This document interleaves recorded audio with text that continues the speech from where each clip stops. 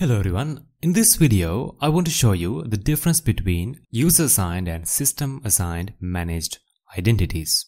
First, let's understand and let's remind ourselves what managed identity is. Managed identities eliminate the need for developers to manage credentials. Let's say you have two resources in Azure, as you can see, an app service and an Azure SQL database.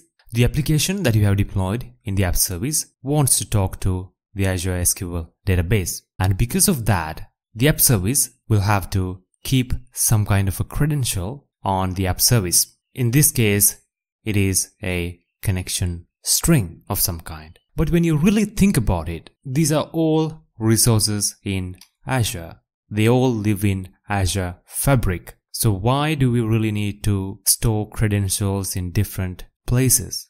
We actually don't have to, and this is the problem that Azure Managed Identities solve.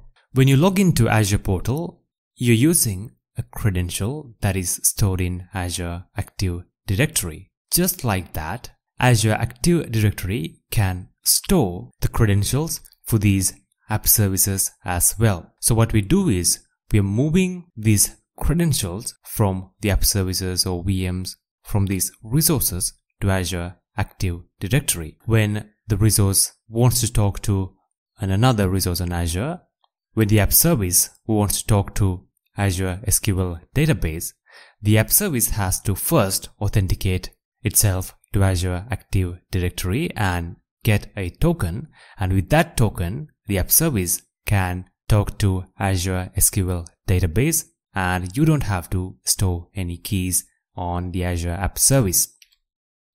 Managed identities eliminate the complexities associated with managing keys. This is the problem that managed identities solve.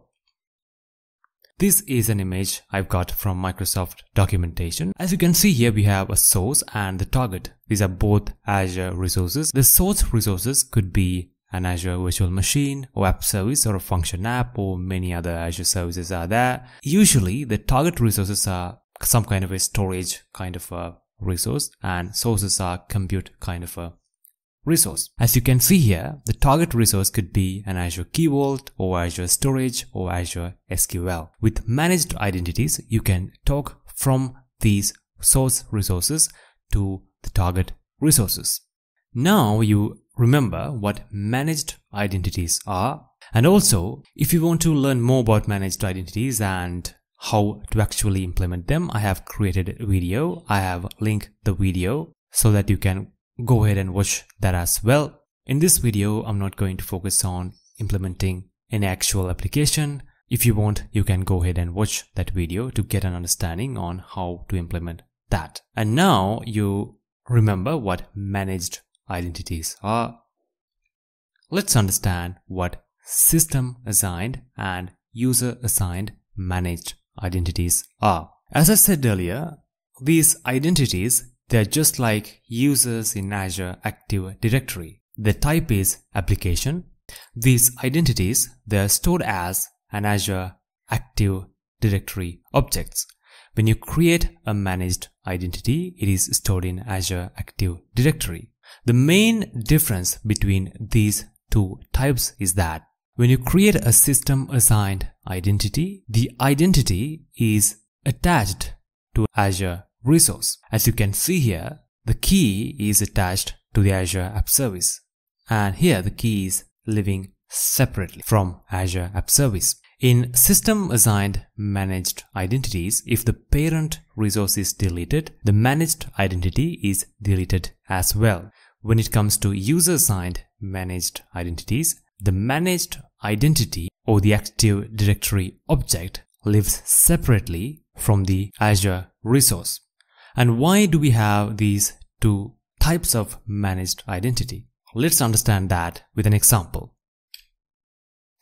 In the example that I've shown earlier, we had an app service and one Azure SQL database. If these are the only resources that we have on Azure, it doesn't matter what managed identity we used. But if you look at the example that you see on the screen, we have a set of virtual machines, and these virtual machines need to access an Azure SQL database. And these virtual machines, they run the same application and the same people have access to these virtual machines. If that is the case, why do we need to create 3 separate identities in Azure Active Directory? We don't have to do that. What we can do is we can create one identity in Azure Active Directory and we can assign that identity to all of these virtual machines. This makes it easier for assigning permissions to these managed identities. This will make overall management easier and increase the security as well. Now I'm in my Azure portal, and if I go into managed identities, as you can see, I have not created managed identities to display. We can create separate user assigned identities here. Now if I click create button and this wizard opens up, create user assigned managed identity. I can provide a resource group. I'm going to go with MI demo, and the region, it doesn't really matter. Now I'm going to name this, let's say. Now I can go ahead and create this identity. Let me click create. Now it is getting deployed. Alright, now if I go into the resource or the managed identity that we have created, we can see that it is a user assigned managed identity. And we have a few other things as well. We have a client ID and an object ID. We're getting these client IDs and object IDs because this managed identity is registered in my Azure Active Directory.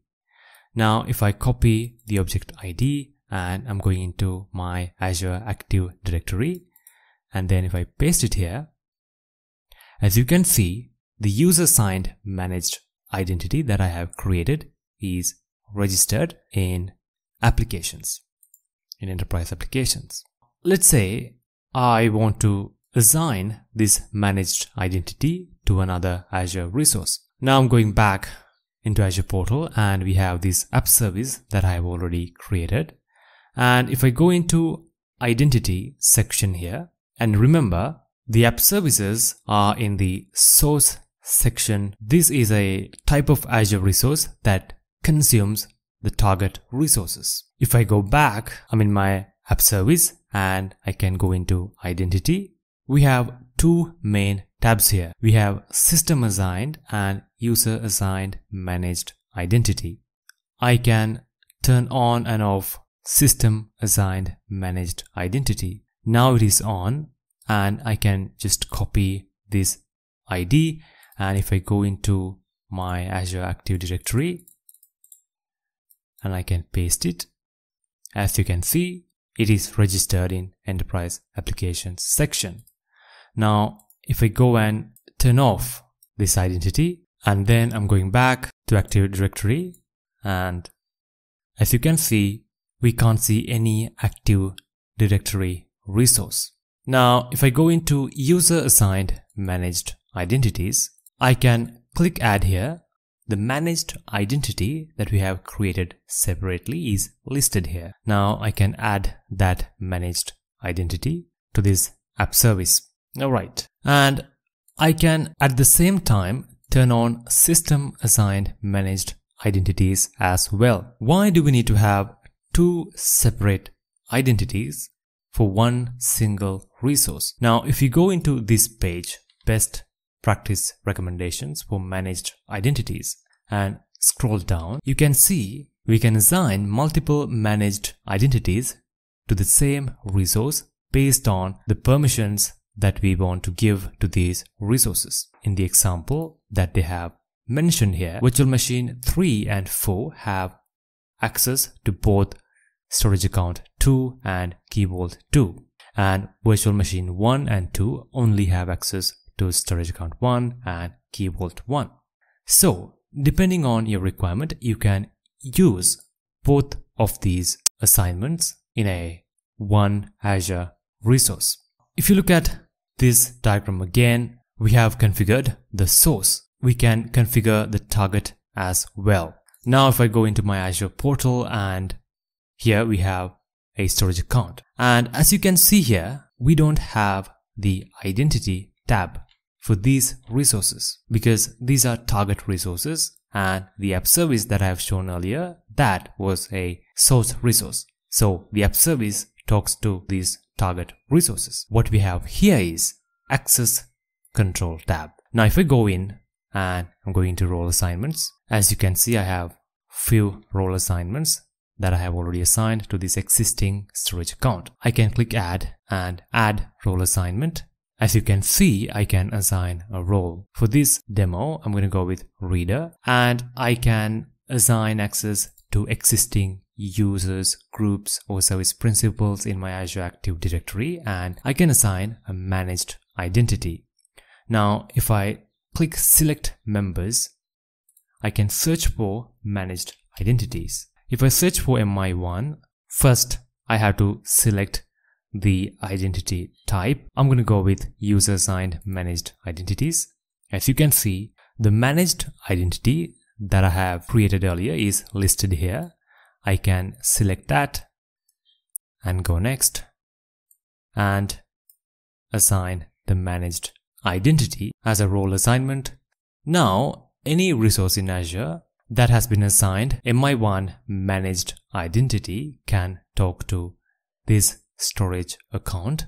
As you can see, the M1 user assigned managed identity has reader access. Now in this video, I'm not going to show you whether this storage account is accessible from that app service. I have created a separate video on that. Please go ahead and watch that. And this is the end of this video. If you have any questions or comments, let me know down below. And don't forget to like this video and subscribe if you learned something new today. And thanks for watching.